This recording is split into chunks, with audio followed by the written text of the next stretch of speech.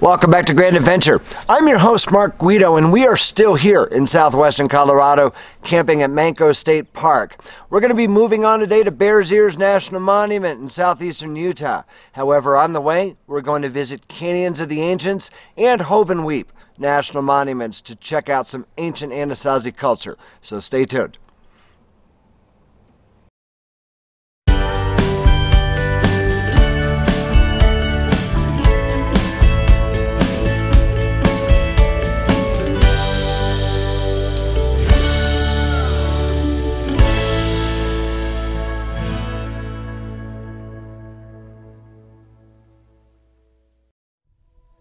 Campsites in Mancos State Park, a few miles north of Mancos, Colorado, near Mesa Verde National Park, as well as Canyons of the Ancients National Monument, are dry camping for $18 per night, with both potable water and a dump station included right in the campground. If you'd like to learn more about camping in Mancos State Park, check out our last episode, number 99, on the Durango and Silverton Narrow Gauge Railroad. We'll put a handy link to that episode right here on your screen, if you'd like to go back and check it out.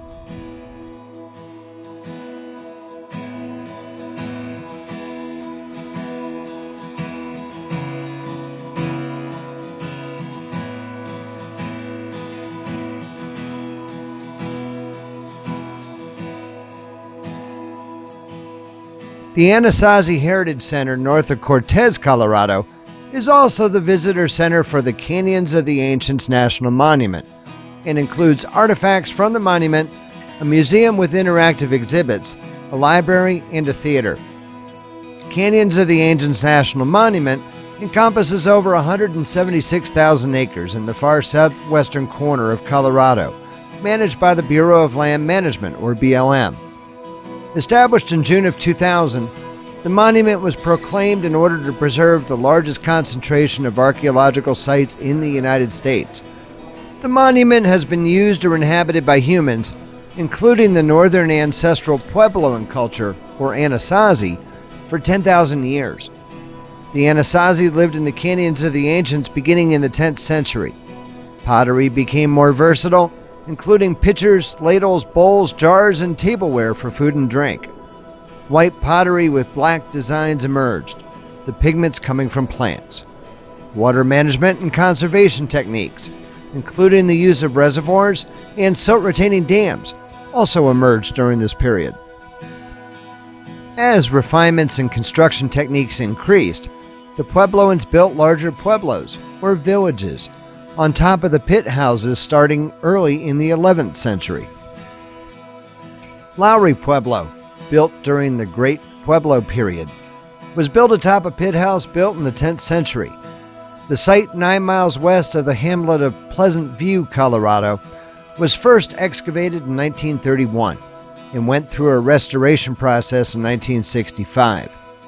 2 years later, Lowry Pueblo was named a National Historic Landmark and was listed on the National Register of Historic Places. Lowry Pueblo had just a few rooms and 2 kivas in the year 1090, and the village was expanded 2 times, about 1103 and 1120, until it had 40 rooms, 8 kivas, and 1 great kiva. The Lowry Pueblo dwellers were farmers and hunters. They grew beans, corn, and squash, and raised turkeys. They also made and decorated pottery. It is believed that Lowry Pueblo was inhabited until the middle of the 12th century.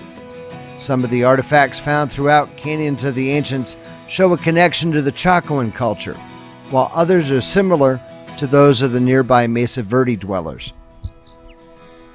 The Great Kiva at Lowry Pueblo is considered one of the northernmost great houses connected to Chaco Canyon in the region.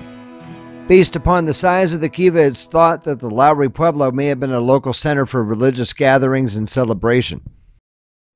The Sand Canyon Trail, accessed via 2 trailheads along County Road G, following the McElmo Creek beneath Sleeping Ute Mountain, is open for hiking, mountain biking, or horseback riding.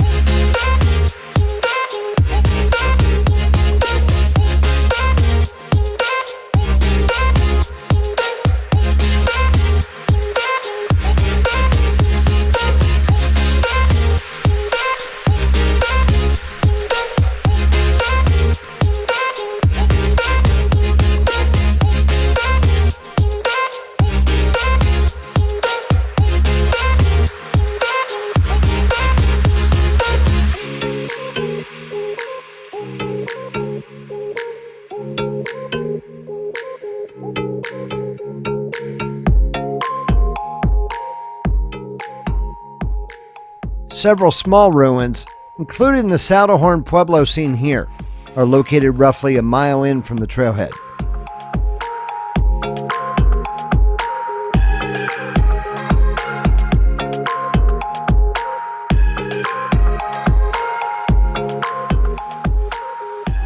However, to find the largest collection of ruins, continue on until you're about 3 miles from your car.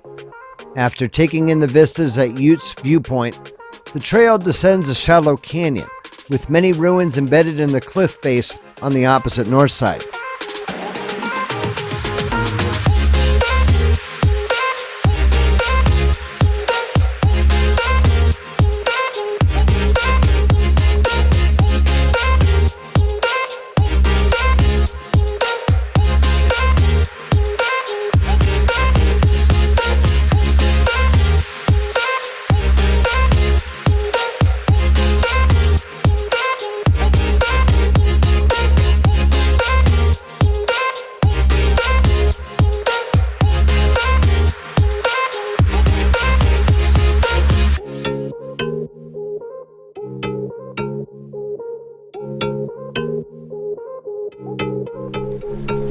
I've got to say that's a hike that we can heartily recommend. It's about 3 miles each way to get to the best of the ruins. So about 6 miles round trip, but not with really a lot of elevation gain. Not a lot of shade out there. It's mostly junipers and pinyon pines, but some beautiful ruins and not a heavily traveled trail. Highly recommend it.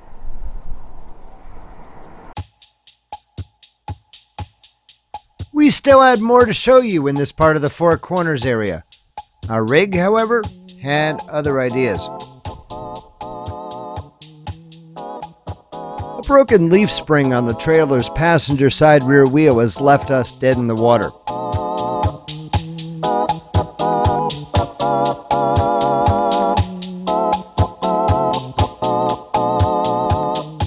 We're thankful that we're in the middle of nowhere on a remote county road with little traffic passing by in either direction. At least the views from here are stupendous.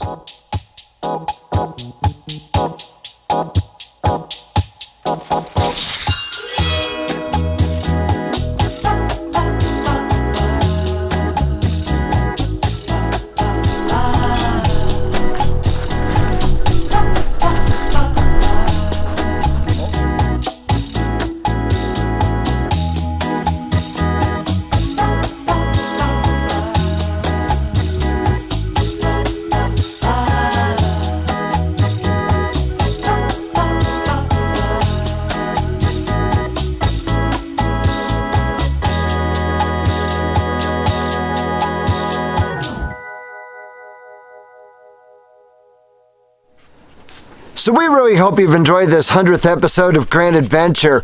Our intention was to also bring in a Hovenweep National Monument for more Anasazi ruins. However, our little breakdown on the side of the road kept us from doing that. A big shout out to Tom Gentry, the RV mobile repair guy who came out and fixed our broken leaf spring. Tom was incredibly personable, very prompt, and eminently fair in his rate.